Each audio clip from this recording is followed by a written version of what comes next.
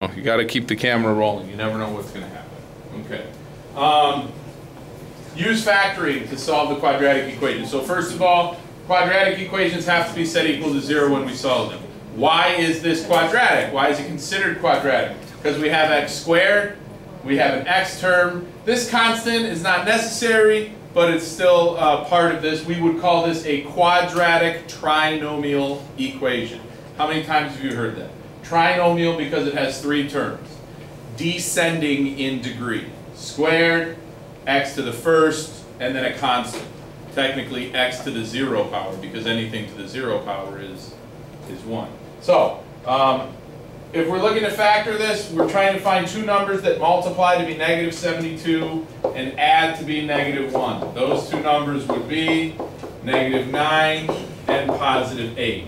Now here we go with some new information. Like I said, I'm going to put a ton of information on this slide, and we're going to build off of that. It's terminology that you're going to hear a lot in pre-calc. These are factors of this. Why are they factors?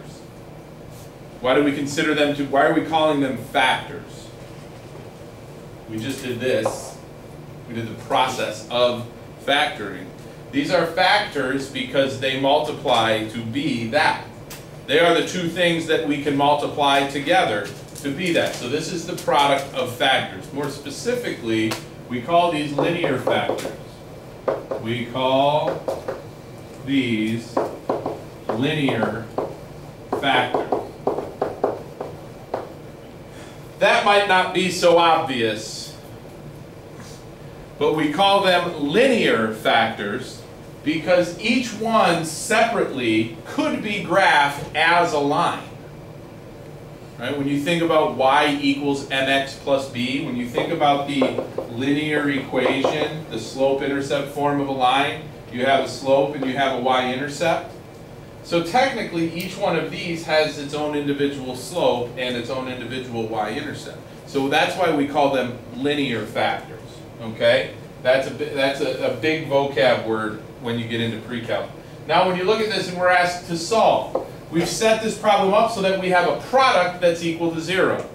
And we've said this many times now. If you have a product of 0, either one of these terms could be 0. So we set them each separately equal to 0. And we say, well, in this case, x could equal 9.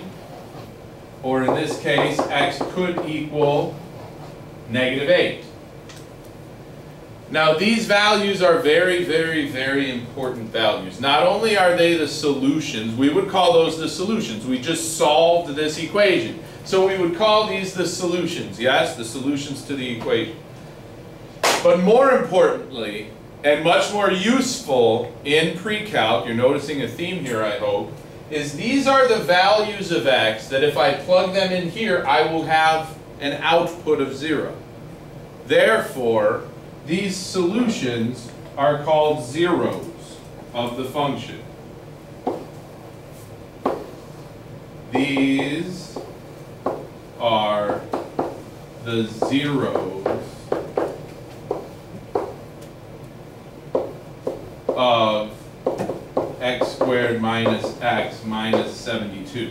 They're the solutions to the equation because when I set the equation equal to 0, I get those numbers. They are called zeros. This idea, this concept, becomes very big. It looms very large in pre-calc. Now there are some things in our course, in our summer course, that we won't have time to talk about here because they get covered in pre-calc, but I'm just trying to touch on a few of those right now. This is one of the big ones.